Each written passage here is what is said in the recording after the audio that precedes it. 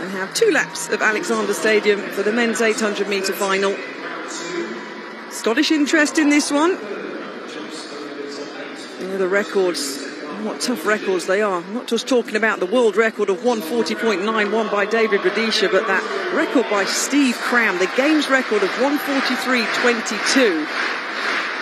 It stood the test of time for a reason. There is Peter Bol of Australia. He'll start in lane number 5. Could he become just the second man to win the Commonwealth title for Australia in this event? Looked good in qualifying, but as did 2 or 3 of the other athletes around him. Big opportunity for Peter Bol. Coming off the back of those recent World Championships in Oregon, finished in the top 8 position. Kinyamala of Kenya, though, the reigning champion, will start in the lane inside the Australian athlete.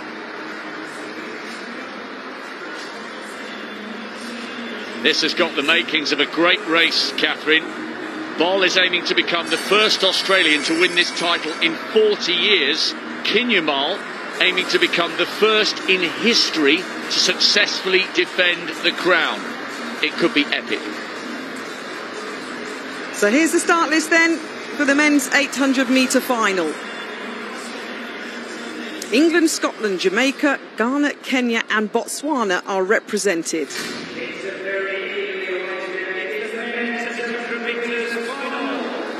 Kenya have won this title 9 times.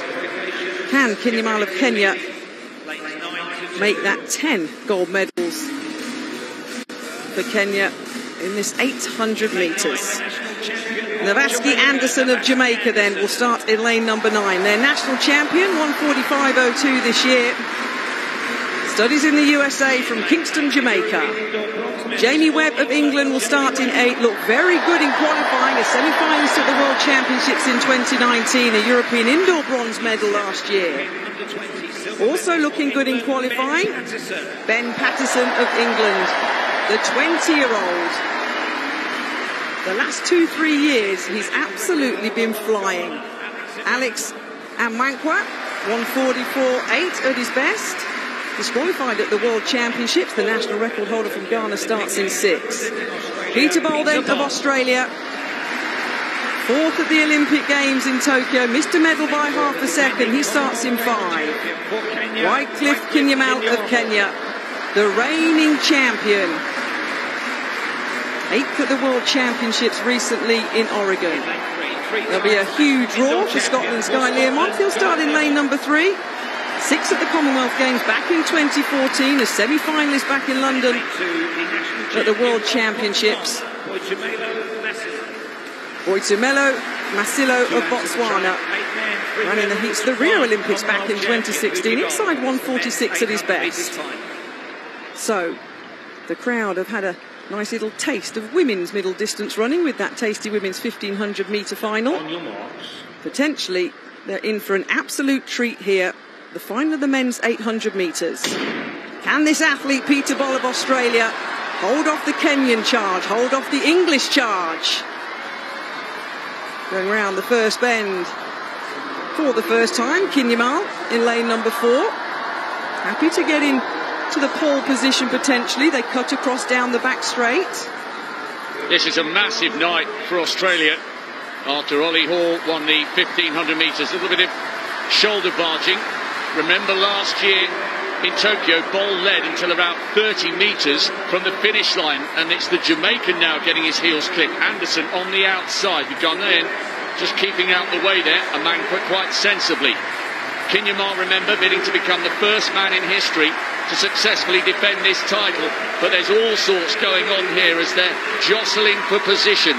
The 2 big guns in first and second. Who's going to go for it first? 55.5 at the 400-metre point. It's tight. Keep an eye on Jamie Webb, the English athlete there on the left of your shot, coming onto the shoulder of the Ghanaian. Kinyamala, Bol, Webb.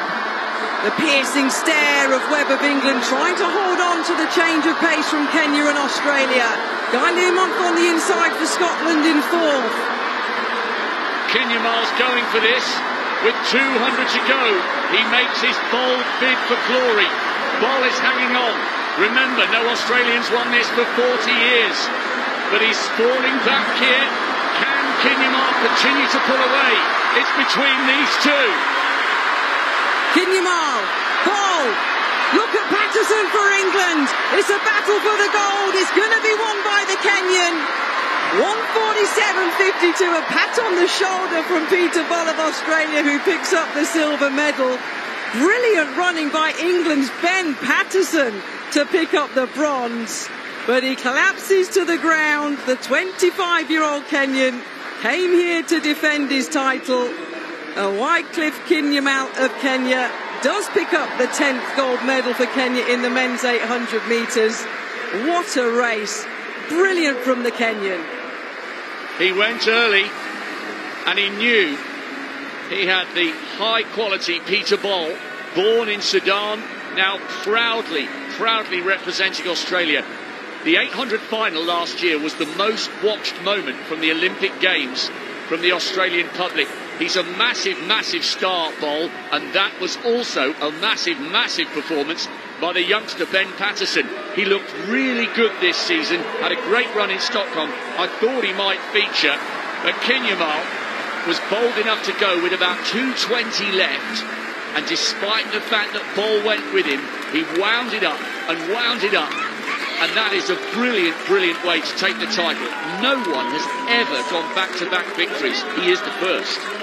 Do you know what? If you're going to go into the last 300 a metre down, you've got to know you're a metre quicker than the bloke in front of you. And he wasn't. He finished about a metre down. And Kinyamala, you're right, took the initiative.